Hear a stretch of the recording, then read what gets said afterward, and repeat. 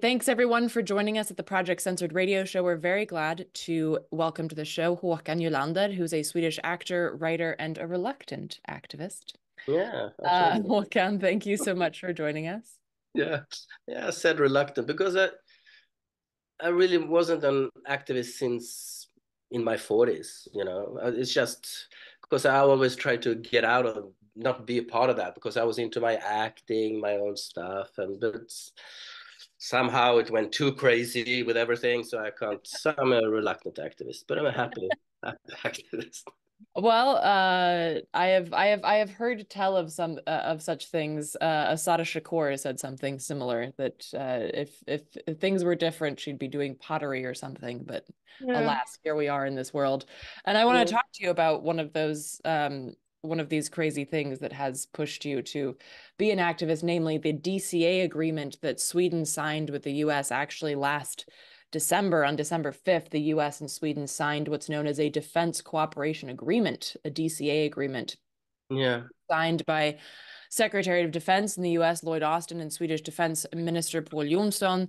And it basically allows for the US to treat Sweden as a vassal state. And I was wondering if you could talk a little bit about what this DCA agreement actually does. Yeah, they signed it in December last year, but the Swedish parliament uh, made a decision that it was okay just a week ago.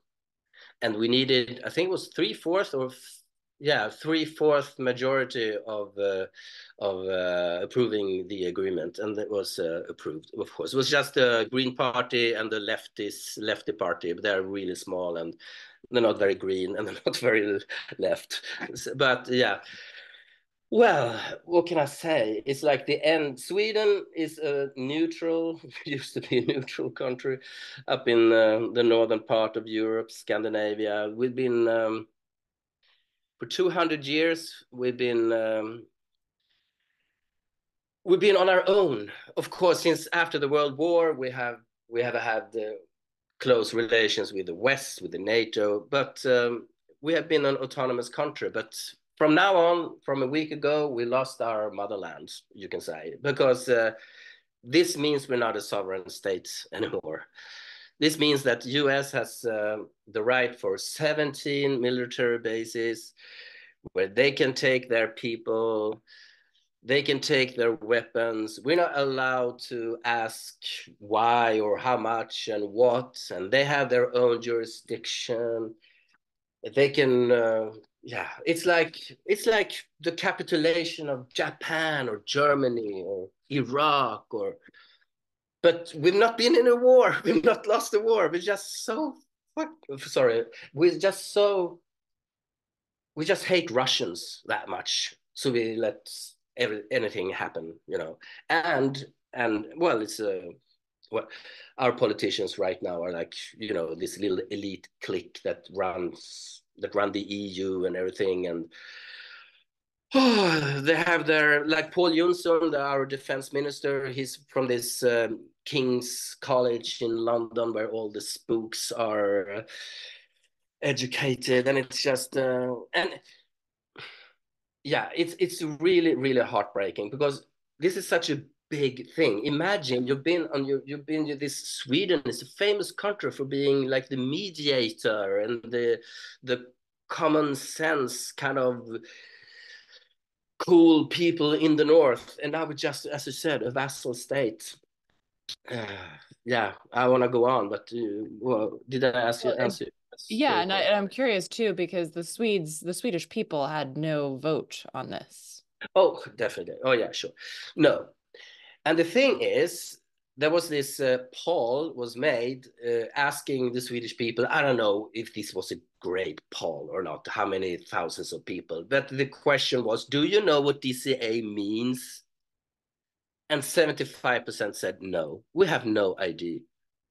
They know about NATO, but NATO, and this is also new. NATO was just 3, 4 months ago. Oh, when was it? I can't. Oh, everything's so crazy, but it was not so long ago. But DCA is so much more. It's a bilateral, and it's American rules in Sweden. The agreement is written in English for and and it's just that people don't get so that we agree on this, but it's not real. And of course, me and my friends, we try to do things. We've done demonstrations and we signed our lists and we, the social media shit. And but it's not a big interest since Russia, Ukraine. People don't care.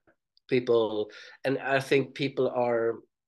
And the media, you were asking me about the media. The media in Sweden is terrible, terrible. It's a lot worse than the United States because in US you have media like you have Aaron Maté and Max Blumenthal's and all these people, Kim Iverson are great media for people who wants to know things. In Sweden we have old people running blogs which are great, and we have My Little Magazine comes out once a month, Fib Kulturfront. It's an old magazine from the 70s. We all work for free, and but it's like, and we have like nuanced, news about what's happening and that.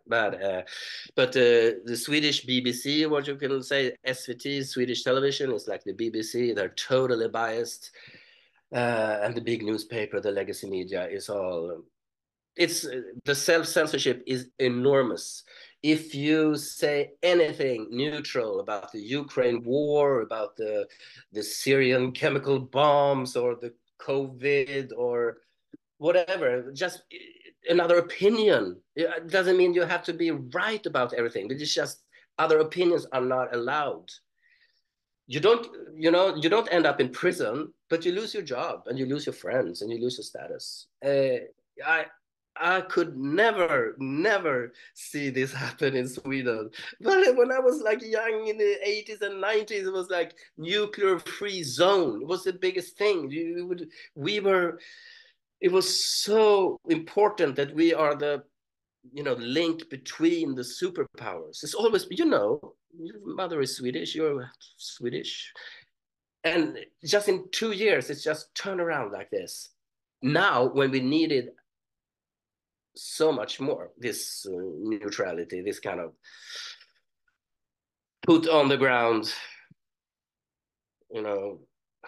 Well, and so I'm curious because I think, most of what we talk about on the show is based in the US or around what's happening with the US. And so I think if you could share why you think it's important for people to pay attention about this specific thing that's happening with Sweden and why it's important to recognize what the US is doing to these NATO member states via these agreements. Why is it important for people outside of Sweden to pay attention to this? I don't know if it's US doing this to us. I think it's us doing it to us and the US. It's not like we want the US. That's the thing. We want the US to come and support us against the terrible Russians. I mean, but it's based on propaganda. It's based on lies. It's based on idiocracy, technocracy. It's based on the arms dealers and all that. But why do you? Well, because Sweden has this reputation of being a serious country, and it's important to know that we're not. We're just a comparison. I don't know, the Puerto Rico of Scandinavia. I don't know. We're just nothing. We just sold out our souls. Sold out our souls. We just sold out everything. It's and to a declining empire. It's not even smart. If it would be like, okay, we're safer now with the US, but we're definitely not. It's just crazy. But why should other people know about this? I don't know. Feel pity for us. Is what can I say? Well, so the reason that I think it's important to bring it up is because I think it's important to recognize what the US is doing. And I agree that Sweden did it to itself. I mean, Sweden could have said no. But this ties Europe and the US together in a declining empire that will have ramifications for everybody involved. And of It's not for course, money, of course.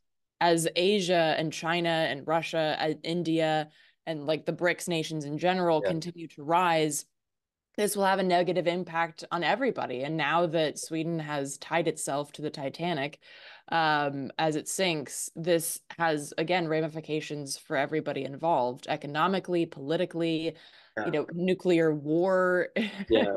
there are that are. But people don't think about it. People don't think it's going to be a nuclear war. No way, no way, no way. Now, I talked to this guy that he's into finance and stuff, and he says this is great because it's money. It's the Wallenberg family. It's super big in Sweden. It's our, I don't know, Rothschilds or whatever. They own the weapon industry. They make the JAS Gripen, our fighter jets, and they make.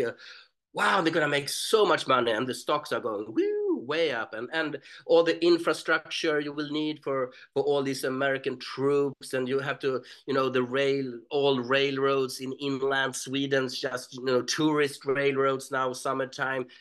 Probably they're gonna make them, you know, bigger. They're gonna have like tanks on them or what have you.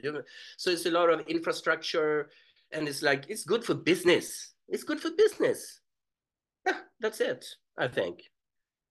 Some People don't. businesses. Yeah, but So it's just what so short-sighted.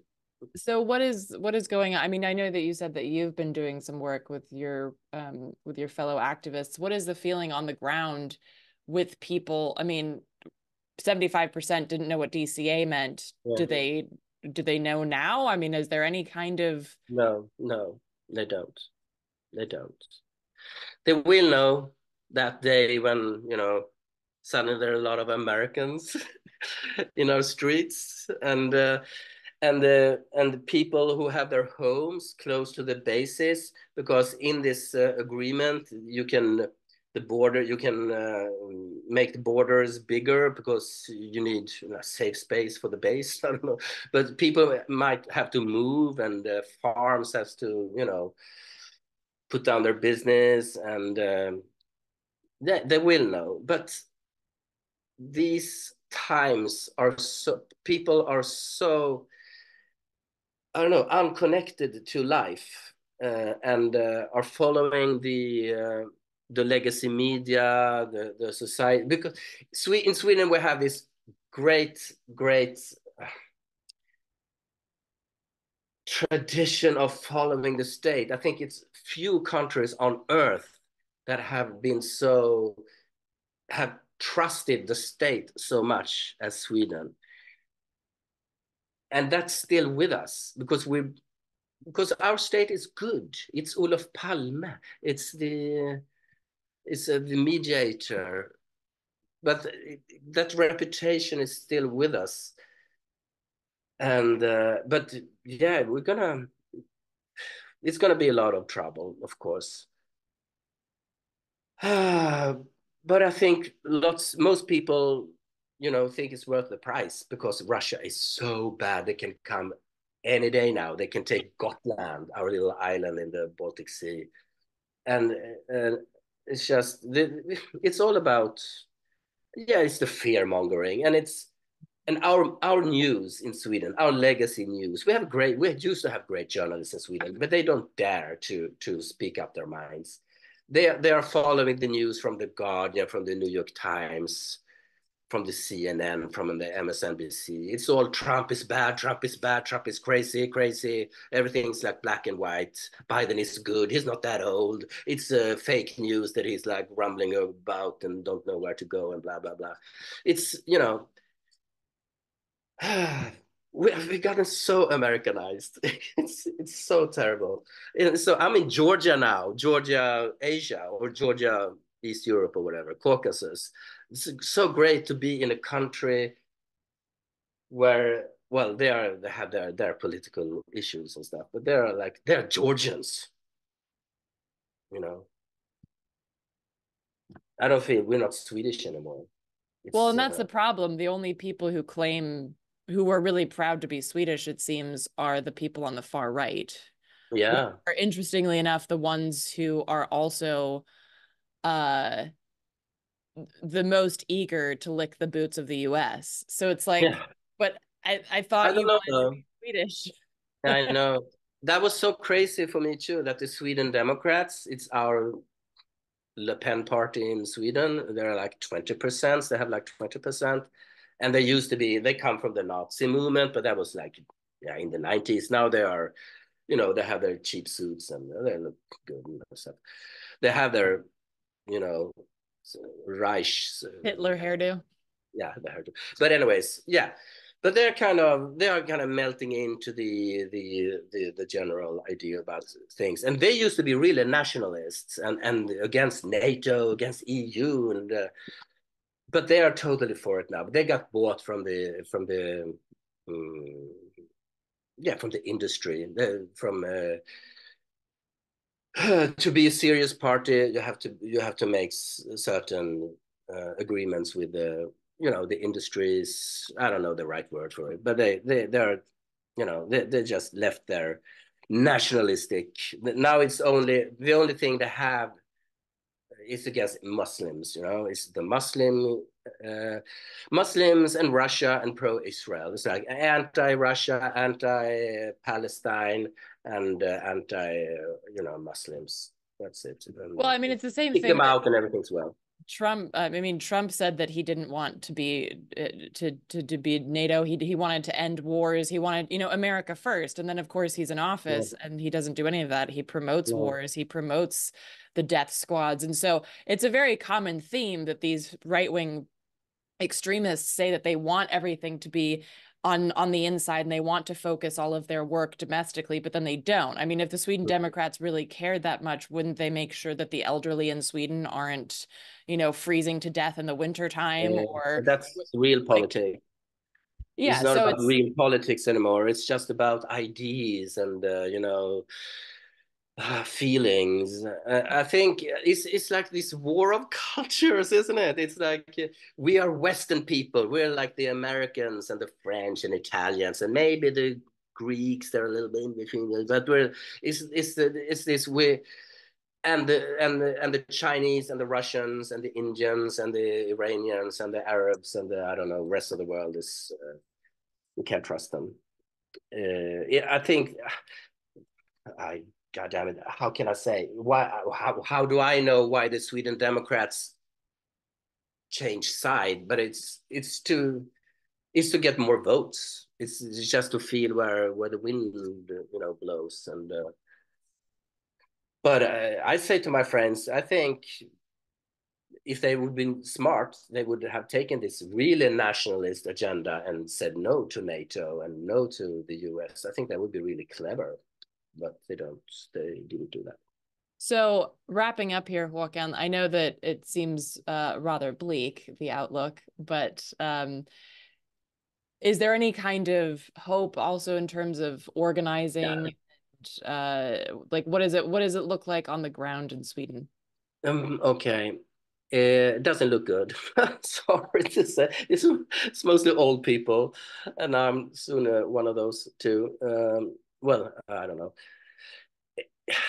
It the good side is the Palestine movement, and I think what we have to do, and the climate people, it would be nice. It would be great to have like a real peace or peace movement, like it was like I imagine it was in the 70s, maybe to an anti-NATO, anti-war, anti-DCA, anti-USA, blah blah blah, as committed as the Palestine movement and the climate movement. It something needs to happen before that changes. People don't read the news and read books and come to a conclusion. Oh, blah, blah. It's this thing that happened 7th of October, and it's all the years and years and years of climate change warnings that make people but okay, it's a Ukraine war, but it's like, and there's million, I don't know, hundreds and hundreds of thousands of people have died, and but it's there's such in Sweden and in most countries in the West, it's the Russians are the bad guys and the Ukrainians are the good guys, and it's you cannot get you cannot get even the peace people are like pro-war. Even the Green Party in Sweden and the Left Party and the anti-imperialists are, yeah, let's give them guns to Ukraine. Let's something terrible has to happen before it changes, I guess. I don't know what. But I guess it's in the time where things are as bleak as you can imagine. That's the time when something flicks and change will come. I guess that's my hopeful. That's my wish. Well, and well, some hope is for people to physically interact with each other. I have this project together with my friends called the Dissident Club in Stockholm, and we have what you call live shows in the theater where we invite very interesting people who have other points of view, who are real peace talkers, like Claire Daly, the Irish parliamentarian, Glenn Dees and Ola Thunander. They talk the truth about Ukraine and Nord Stream, and we have people talking about the Sahel, what's happening in Africa, the neo-colonization, and how Burkina Faso and those countries are breaking free again, at last, you can say. So, and there's some young people actually coming to these gatherings, and that's how I think to change the tide or the wave is you have to get physical again. You have to meet, and you have to get away from the social web, social media and internet, and when it's possible to really meet people and see that we're not so few that we think we are, but to go demonstrating and stuff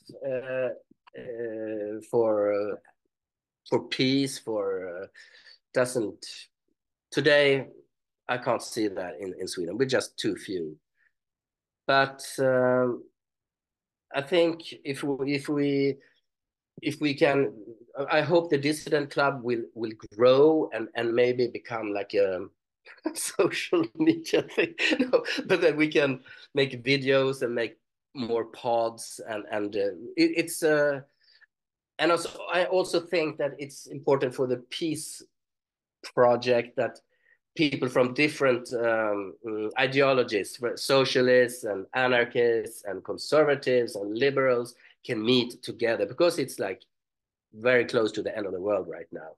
So, and then we can agree on disagreeing on other stuff like economics and I don't know about men and women and families and what is good and what is bad and stuff. But so yeah, I have some hope.